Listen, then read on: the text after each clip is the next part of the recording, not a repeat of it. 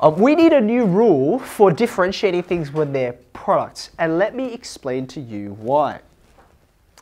At the moment when we think about limits, for example, not just limits but derivatives in general, if I ask you to differentiate not just one power of x, but like a pair of them, okay? So for instance, you don't have to write this, just think about it with me. If I ask you to differentiate this is not a rhetorical question, can you differentiate this for me? What happens to this guy? What's that going to turn into? Yep, the 2 is going to come out the front, combines with the 5, so you get 10. The power of x reduces by 1, which becomes 1, so 10x, good. What about the other term? Minus 3x squared. Are you happy with that? Does that look okay? And sure enough, if you went and graphed 5x squared minus x cubed and then tried to expect the gradient at each point, you would see that this would give you an accurate description of what the gradient is all the time. So far, so good. However, you've made a very significant assumption in doing that. The assumption you've made is that you can just differentiate one piece at a time, right? And then just combine them together in the way that they were before. But this ends up being a problem if you try it with products. Underneath this heading, write this time. Consider this. Now, I'm deliberately choosing an example that you know what the answer is already to, right? You can see what the derivative of this should be based on rules that you already know, but I want to consider what happens if you think about it using the same technique that we just developed over here, right? When you differentiated this is a difference, right? Something take away something else, it's a difference. A way you could say it is the derivative of a difference is the difference of the 2 derivatives. You just differentiated them one at a time, and then you just slapped a minus sign between because that's what was there before. Well, let's have a go at this and see what happens.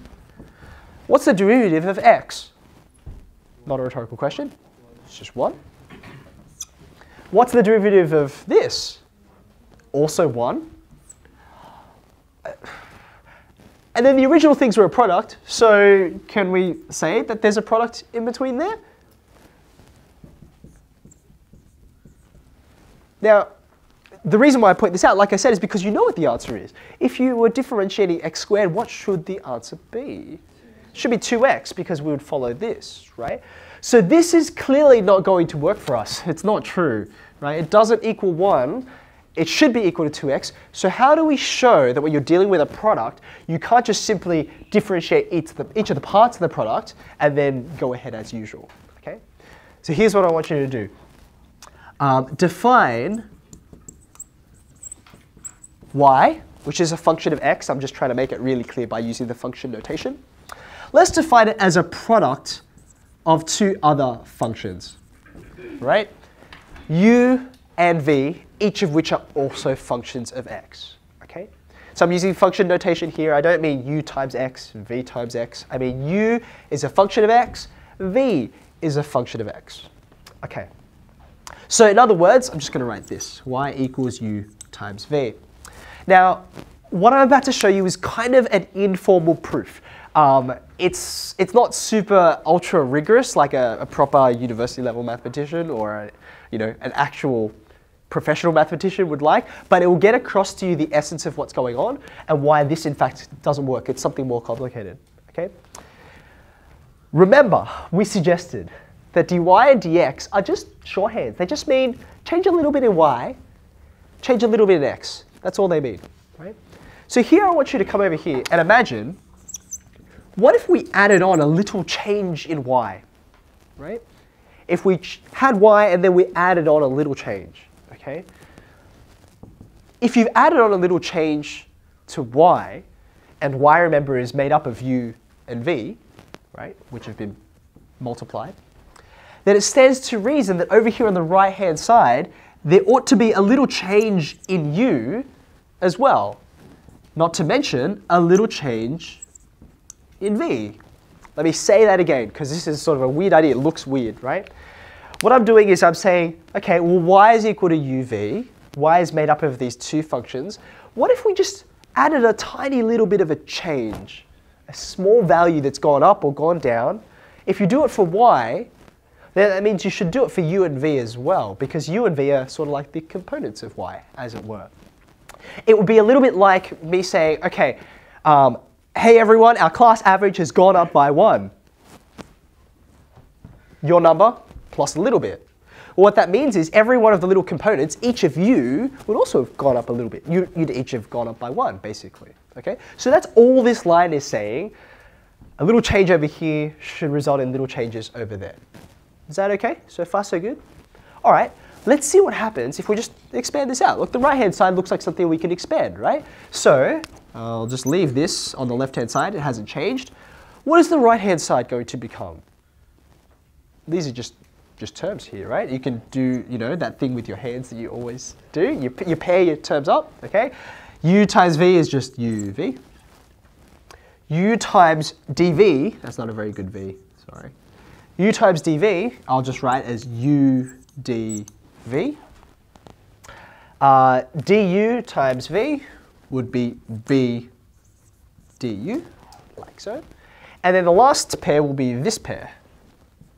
Du, dv. Okay. Now again, that looks a little bit weird. We're not used to throwing around these things, by the way, they have a name. They're called infinitesimals because they're just a little change. Tiny, tiny little thing. Okay? But the maths carries out. These are things that can be operated on just like everything else.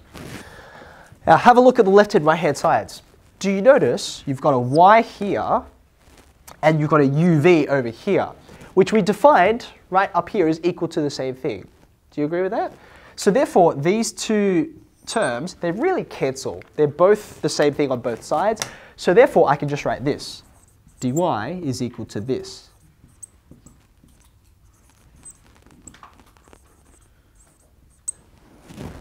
Okay, so far so good?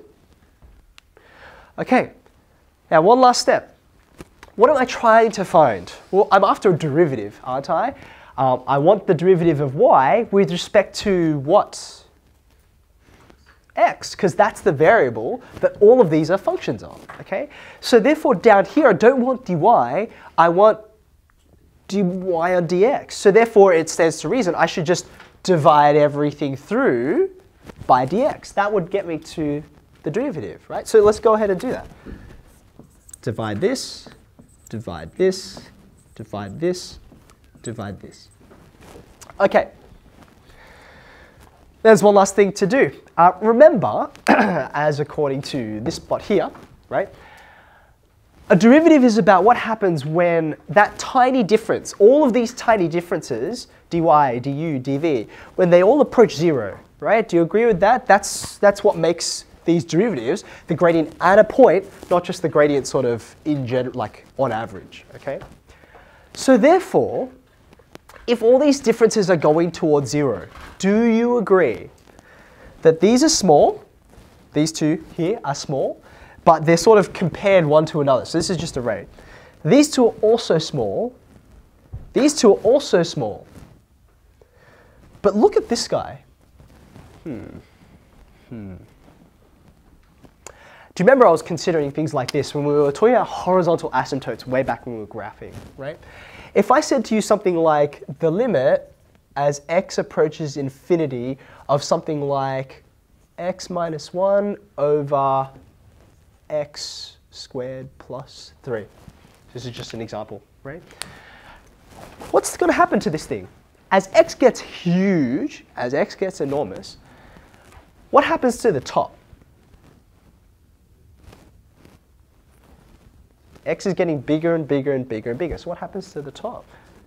It's also going to get bigger and bigger and bigger, right? But do you notice the bottom is getting bigger and bigger much faster? Do you agree, right? So therefore, no matter how big the numerator gets, the denominator will always be bigger. So if the denominator is always bigger, and it's a lot bigger, then what will the limit of this thing approach? It's going to approach 0, isn't it? It's going to approach 0. Okay, now have a think about that over here. Think about that same principle, but kind of in reverse, okay? All these things are getting small. They're all getting small, right? But look at this guy, right? Look at the one at the top.